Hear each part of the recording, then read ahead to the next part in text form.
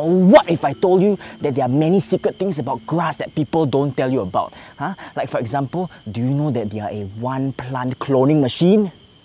Well, let's find out about that in our little red jungle. Wow, look, now there's so many plants and animals. Okay, so I've got a confession to make. You know, usually when people ask me what's my favourite thing about nature, they would expect some cool animal. But to be honest, I've been secretly fascinated and intrigued by grasses and weeds. So today, I'm going to try to convert all of you into grass lovers, or at least try to teach you something cool about them. So if you're ready, let's go. Whoop! Okay, so this isn't just grass, because grass isn't even a species, right? So grass is actually an umbrella term for a whole family of plants called Poaceae, and this includes more than 10,000 distinct species, including the largest grass of them all, the bamboo.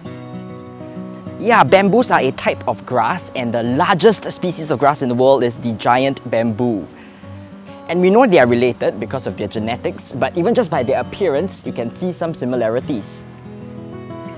So like for example, their stems are hollow, just like your regular turf grass, and their leaves also alternate. And all of these features hold true for all the other grasses that you eat as well, including your rice, your wheat, your barley, and your sugar cane. Yeah, they are all different species of grasses. So the wheat, barley or rice that we eat are actually the seeds of their respective species of grass. Okay, and I mean, even by looking at the seeds of this common grass over here, you can see the resemblance. And it looks exactly the same as the bamboo's seeds. But don't bother trying to grow your own field of rice crops from your store-bought white rice, because it won't work. Your white rice grains are processed and have been shaved off, so they're not even functioning seeds anymore.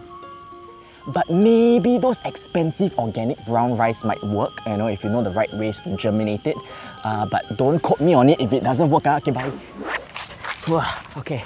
However, since we're on the topic of growing your own rice plants, grasses actually have two ways of reproducing. And the first one is, of course, through your seeds.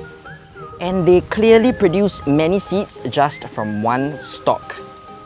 But that's not the only reason why grass is everywhere, because grass can also clone themselves. Okay, it's more so a form of vegetative or asexual reproduction, and it happens because of this. Now this here is a stolon, and you can actually see them growing along the sidewalks and trying to grow on top of the road. And they are basically a creeping stem. And by creeping, I mean trying to grow across the ground, not like some of you tikopes out there. But if you look really closely, you can see that there are roots growing out from each of the segments of the stolon, with new leaves growing out too. And these are actually the clone of the parent grass plant. Now the interesting thing is, once each of these roots have set into the ground, right, even if you cut the stolon off here like that, each of these daughter clones are already a functioning plant on its own already. So they can just survive as it is. But that's just what's happening above the ground. Some grass species do the same cloning thing, but underground. And those shoots are called rhizomes instead. But they work pretty much the same way. And that's why there's so much grass everywhere, and they keep coming back and they keep growing and growing and growing, and there will never be an end to grass. Now stolons and rhizomes are not exclusive to grasses, and actually a lot of other plants use this trick too, like your strawberries. But why do plants go out of their way to reproduce in two different ways? Why can't they just stick to one method? Well, simply put, reproducing through cloning and seeds bring about major benefits to the plant. So if you look at cloning, right, it happens much faster, and you actually get to pass down your good traits to your offspring. But what you're forgetting is that you're also passing down your bad traits.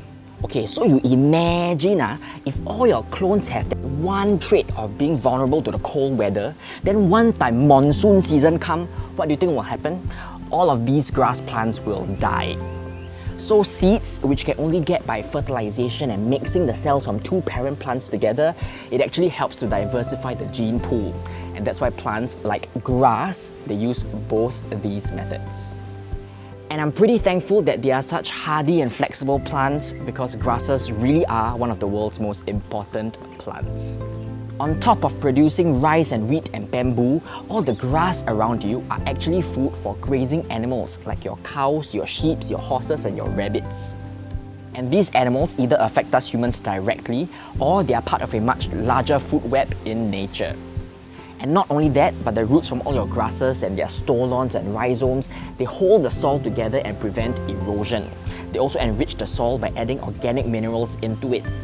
And so, okay, I'm pretty sure the government will love me for this, but this is why we should support grassroots activities. Okay, or at least I hope this video has helped you appreciate the often overlooked grass that are all just growing under your HDB. And this marks the end of this episode, but before we go, I would like to give a shout out to all our patrons: Mrs. Chew, Mr. Chew, Spotman, Sky Baby, Ingler, HR Queen, Ping Hu, Master Just Juice, Gel Block Tango, Amaldillo, Neko Sama, Uncle Sam, Amelia, Crooked Spider, Low Eli, Big Three Circles, Amy, Nero and Angel, and Emmy. Okay, I tried to do that in one breath. But yeah, thank you for supporting this channel directly, and if you would like to do the same, you can find the link to my Patreon down in the description below. Do follow me on all my other social media platforms as well, and subscribe to watch more videos of our local ecology. Thanks again for watching, and remember, keep your eyes peeled because it is a jungle full of grass out there. Oh.